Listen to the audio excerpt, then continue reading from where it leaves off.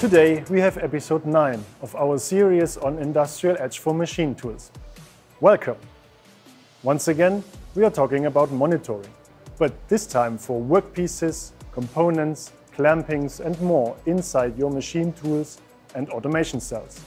And again, we are using image data. There is another visual machine awareness application, Protect My Machine Setup, together with Manage My AI.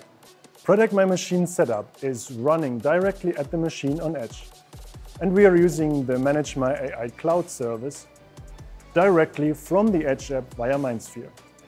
Together, these two applications, once again, form the infrastructure for AI-based model training and visual analysis. One of the functionalities is to identify workpieces in your machine tool. How does that work? Just like when we looked at the toolware use case earlier, you can use Protect My Machine Setup with the camera in the machine to gather training images during or between the production process. You can also call up Protect My Machine Setup using the Edge application or automatically with an NC program.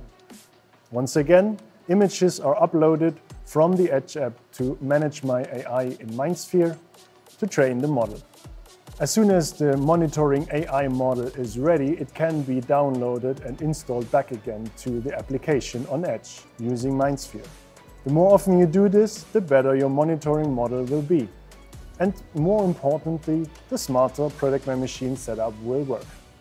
Now, if Protect My Machine detects that one of the workpieces is misaligned, for example, then an alarm will notify me and I can take corrective actions before the processing continues.